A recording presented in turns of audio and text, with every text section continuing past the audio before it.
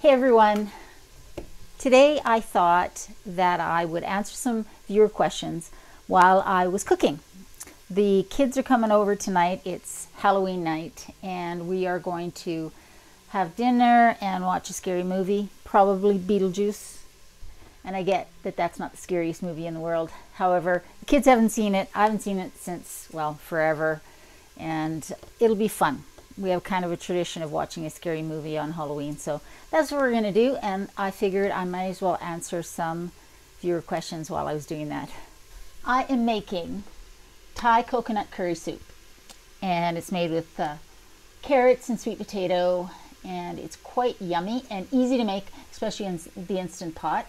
Right now I am sauteing some onions. I love that thing. It's so super easy to use. So first I'm going to grab the carrots.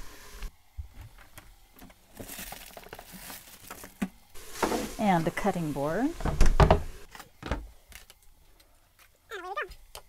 All right, the first question I have from a viewer is, how do I entertain in a small space? Do I find it a challenge? What do I do? I don't find it a challenge. I mean, obviously you have to do things differently when you're entertaining in a small space. I can't do the same things that I did when I had my condo, because I don't have a dining room per se. And there I had not only an eating bar at the kitchen, a kitchen table with 4 chairs, and then a dining room table. All this in just under 1,200 square feet. Totally wasted space. So I don't have that here. So yes, I have to do things a little differently, but that doesn't mean it's worse. It just means it's different. Now, I'm not going to have big dinner parties for, 6, 8 people. But to be honest, I didn't have those before either. So there's no difference. In October, when the kids came over for Thanksgiving dinner, all I did was, I have a folding table, plastic table that actually folds up like a suitcase, and I set it up in my living room where my little coffee table is. And the coffee table is actually a bench. So that became a bench on one side. I have the ottoman on the other side, and then the couch on the other side. And so that was really super easy. I'll insert a picture of how it looks. Not fancy, but gave us plenty of room to eat and then play board games after, which was really nice. So I don't really find it a challenge to entertain in here. I've had friends in here for just a visit and some wine. We grabbed what we wanted and we sat down on the couch, the ottoman. I have this 2 stools. So it really wasn't a problem. It's just different. And I think that that's probably the key when you're moving into a space this small, is be willing to just adapt your normal routines into a new normal routine. It's not worse, it's just different. And people love coming over to a tiny house. I guarantee you, if you build a tiny house, everyone will suddenly everyone will want to come visit you, which is awesome. In the summertime, of course, we sit outside. Other times when the kids, either individually or together, come over to visit and we have dinner, we just take our plates and sit down on the couch and then watch a movie or something like that. Right now, actually, we're watching a series, Broadchurch. Really good if you haven't watched it. Entertaining in a tiny space just requires adaptation, and it's not worse, it's just different. Second question, how big is my tiny house?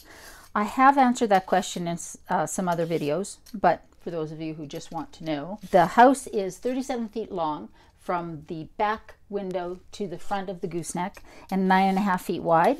That did require a custom built trailer. For me, that extra foot of width makes all the difference. It allows me to have this kitchen and the office space behind me, all that storage that's along this side, and a bigger bedroom. It made sense because this is my full-time home and because I'm not taking it down the highway myself. It is wider than street legal, which means that I require a wide load permit, not guide cars, but I do require a wide load permit in order to move it. What does that equate to in square footage? Well, I've written it down because I never remember. The house on the main part is 305 square feet, and the loft above the kitchen here is 95 square feet for a total of 390 square feet. Yes, I'm a financial planner. I do math. Before anybody reminds me in the comments that It's not really tiny. Yep, I know. Doesn't bother me a bit. I'm not trying to compete for the smallest space I can live in. I just wanted a nice, comfortable house that had everything that I needed. I don't actually use the loft, and I'm glad it's there because it gives me options for if I need a guest bedroom or, you know, extra storage. I have it. So yeah, the house is 37 feet long, 9.5 feet wide, and 390 square feet total on the inside.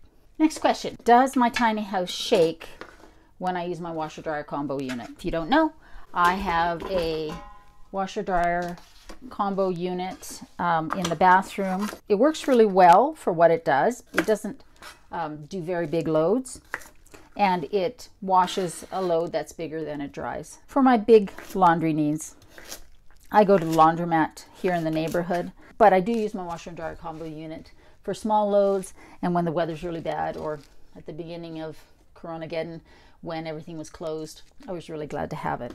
But when it hits the spin cycle, it does shake the house a little bit. I think I would be able to feel it even if I was in a foundation house, right? If you're sitting right beside the washer, and really in a tiny house, you're always right beside everything. You're going to feel the vibration a little bit when it does its spin cycle. And my office space right here is basically across the hall from the bathroom where the washer dryer combo unit is. I do hear it, I do feel it vibrate, but it's really not a big deal. Sweet potato. Keep in mind that I have my house blocked up. One of the requirements to park here in the mobile home park that I'm parked in was to have the tires off, not the axles, but just the tires off. So that it's off its tires. The tires are slid under the trailer on some plywood, so, and behind the skirting. So they're nice and protected. And because it's blocked up, it's really, really, really solid. I think if it was still on its tires and just the jacks were down, I would feel the motion of the spin cycle a lot more. But as it is right now, I don't feel it a whole lot. It doesn't rattle things around or anything like that. I am in the process of filming a review on my washer dryer combo unit because now I've been here over a year and I've been using it for that length of time. And I thought that those of you that are trying to decide if you want to put a combo unit in your tiny house or separate washer dryer units might find it useful to have somebody review one and share the learnings that I've had in this almost year and a half of using it. Another question I had, which kind of surprised me, but I think I know where it's coming from, was do I have a problem with bugs coming in through gaps in the door or, you know, openings in the shell of the house? And I at first thought, what a horrifying question, because I don't like bugs. I did see a video, I think it was Tiny Dreamer. She's got a YouTube channel, and she had a video where she talked about her problem with bugs getting in and spiders and things like that. So I can see where the question is coming from. Now, she lives in a very different climate than I do. I live in Calgary, Alberta, Canada. We have bugs, don't get me wrong, but they're probably not the great big bugs that people who live in much more humid climates have and warmer climates. So when I move to Vancouver Island, this might become more of an issue. But as it stands right now, no. I've had one spider, one, thank goodness. When my youngest kid was home, they were my favorite because they would get the bugs out of the house for me. And now I have to be a grown-up and take care of them myself. I don't have a lot of openings in the house. The door seals really well. The vents for the hood fan and the bathroom vent, I suppose that's one area where the bugs could get in. It's my understanding that there's a screen behind the little cover. Certainly when I move to a more humid climate, when I move to British Columbia, I'm going to look into that, see if maybe we need to build a little cover that's a mesh to keep the bugs out. The only other place that I could think that they might come in, because underneath the trailer is sheathed, is the water line into the bathroom. I'll be vigilant about that when the time comes, but right now it's not a problem. Believe me, if I had the problem she had with the size of spiders she showed, no, I don't. I just know. Next question. Do I have plans, blueprints of my tiny house for sale. No, I had in my mind exactly what I wanted. I worked with a professional builder, and I used her building expertise to fine-tune my design and what I wanted. We did a little tweaking about where the office would go, and I certainly relied on her expertise and her eye for design. Now that I've built through my builder, she now has this basic floor plan on her website, and if you go to Teacup Tiny Homes website, you will see the Serendipity model there. So yeah, check out their website, and really any professional builder that you're considering should have floor plans on their websites that you can look at and see if you can use them as a starting point for the design that you want to do. Another question that I got was, if I had to do it over again, what would I do differently? There's a couple of things that I think, change. One of which is, hold on a sec, I'm making a mess.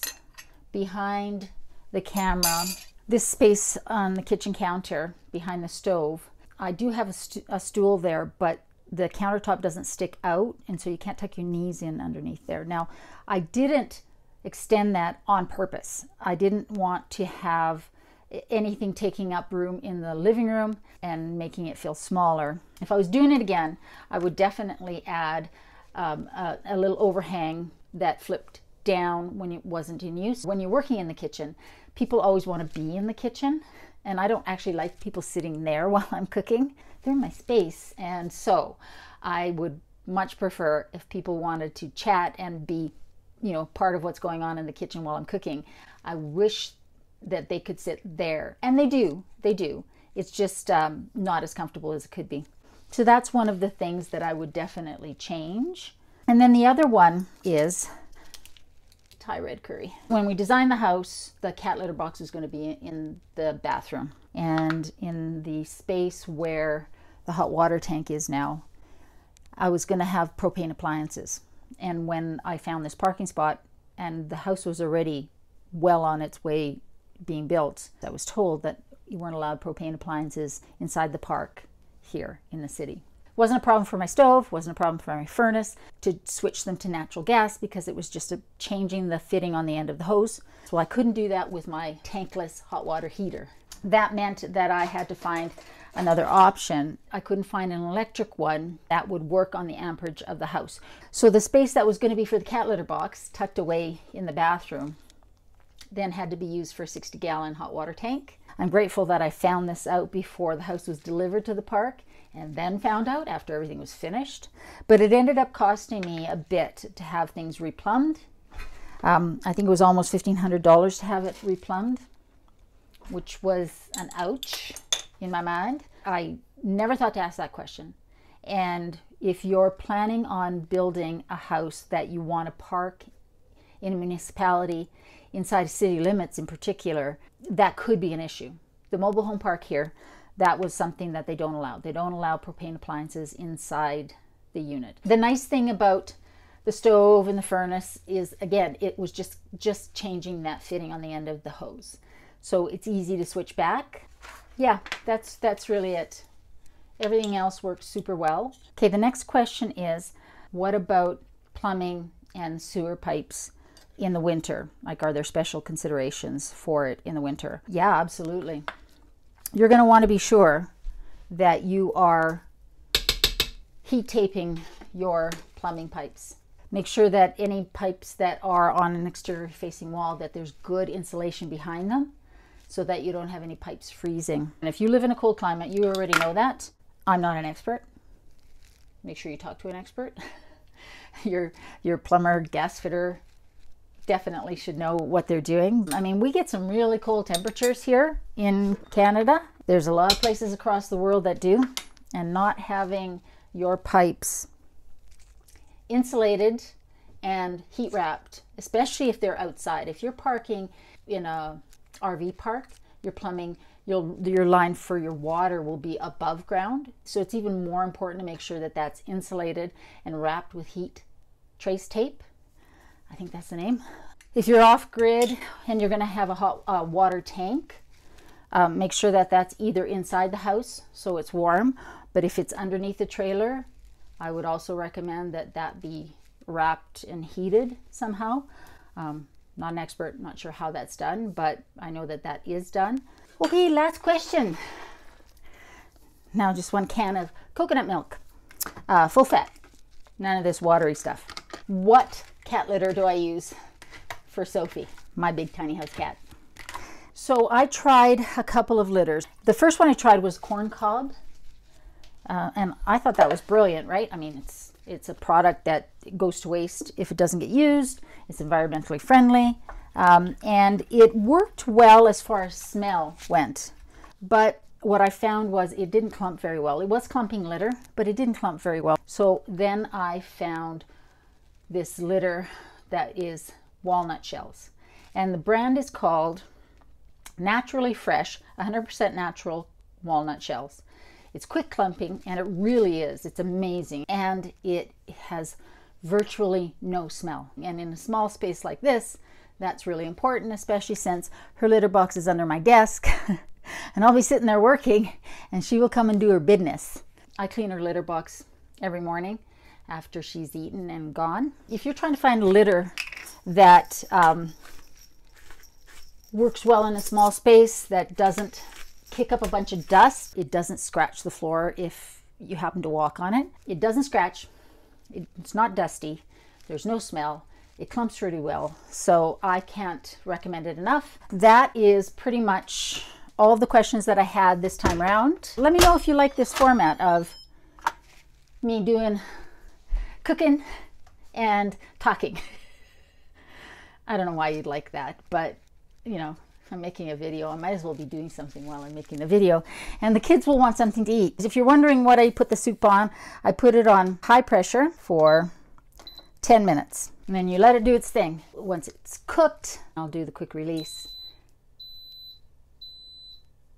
And then I'll let it cool for a bit and put it through the blender. I hope everybody's doing well, staying safe. Let me know if you have any other questions that you'd like me to answer in future videos. Maybe give them a little hashtag Q&A so that I can spot them easily. Thanks for watching. If you're a new subscriber, thanks for joining, and I will talk to you next week.